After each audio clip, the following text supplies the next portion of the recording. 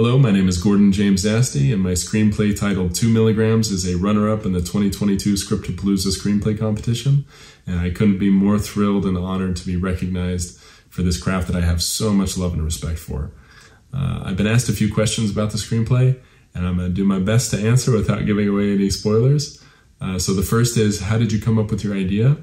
And the second is, what was your inspiration for the screenplay? And I feel like with this, how the story came to be, they're kind of one and the same, so I'm going to try to answer it like that. In 2018, a musician friend of mine had introduced me to the trap music scene, and the musicians that he was sharing with me had really struck a chord with my inner 16-year-old self. This kind of mishmash of punk and hip-hop and grunge, and I just found it very intriguing. And as I discovered more and more artists with similar sounds, I discovered that there was kind of a running theme of lyrics talking about depression and very candidly about suicidal thoughts and opioid addiction. And I just found it, I had been wanting to tell a story about the opioid crisis for some time, and I didn't have the vehicle. And there was an artist that I had been listening to the most, by the name of Lil Peep, and I had been listening to him for a good 6 months before discovering that he had passed away in 2017. So I had been listening essentially to a ghost, and he had passed away from a fentanyl overdose. The title, by the way, it's based on the fact that it takes 2 milligrams of fentanyl as opposed to 30 milligrams of heroin to overdose.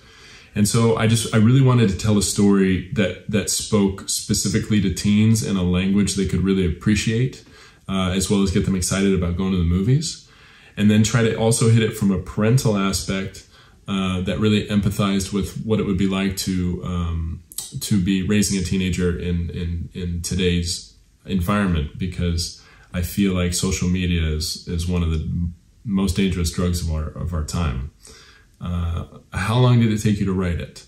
This one took me a few years. The main character, he's fictional, but I based him off many different artists throughout recent history. And so it took a lot of research to get it to a place that felt very genuine. Is this the first script that you've written? This is not my first script, but this is the first one that I've decided to put to competition. What is your process of writing? So I change constantly. I always feel it's very good and healthy to kind of, for some reason, I don't know why, but to feel like I don't know what I'm doing and I've got to rediscover every aspect. And for some reason, it just helps me finish. One of the things I did this time was write the entire first draft by hand. And I really enjoyed that process because it felt like putting that much care and attention to the first draft, almost as though it helped skip a lot of rewrites, even though of course it was rewritten a bunch, but it did seem like it really helped.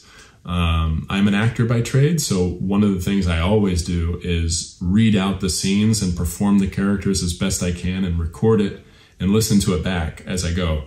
And because I really like the idea of, if I'm getting a true to ear flow, if you will. If I was at a table read and I didn't know the script and people were reading it out, would I enjoy the telling of the story as if around a campfire? I feel like it really lends to the final read. And then I always have a playlist that I could easily be the soundtrack to me, and I'll listen to that the whole time. I feel like it really is a pillar for me. Do you have any advice for other writers? Something another writer told me years ago when I shared one of my first feature scripts with him, and he was kind enough to read it.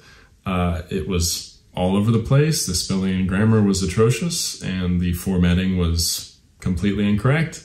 And he was kind enough to gently let me know that even if you're going to share a story with just family and friends, you have no intention on having it produced, that story really, you owe it your care and attention and respect. And for some, it really stuck with me. And so now every time I'm working on a project, I really try to fall in love with every aspect, from formatting to spelling and grammar to the breadcrumb trail I try to leave for the reader.